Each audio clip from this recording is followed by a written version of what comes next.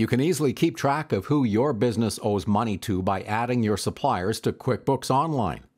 Let's go over the suppliers list and how to add suppliers to QuickBooks. We'll go over how to add them one at a time, then in bulk from a spreadsheet. To start, go to Expenses and Suppliers. If you already have some suppliers in QuickBooks, you'll see them listed here. To add a supplier in QuickBooks, select New Supplier.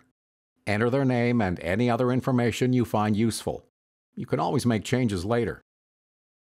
Once you finish entering your supplier's info, select Save. If you need to add several suppliers at once, you can import their details from a spreadsheet. Go to the suppliers list and select Import Suppliers from the New Supplier drop-down. Attach the spreadsheet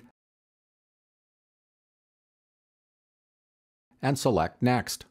Then map the fields in your spreadsheet with the fields in QuickBooks. Select Next. If everything looks good, select Import. You will see the suppliers you just added here in the list. When you create a transaction like a bill or an expense, select your supplier and QuickBooks will automatically populate the fields for you. You can customize what you see in the suppliers list. Select Settings and select the box for the columns you want to see. After you've successfully added transactions for your suppliers, you can view a balance due with them over here. You can also filter this list by overdue or open bills.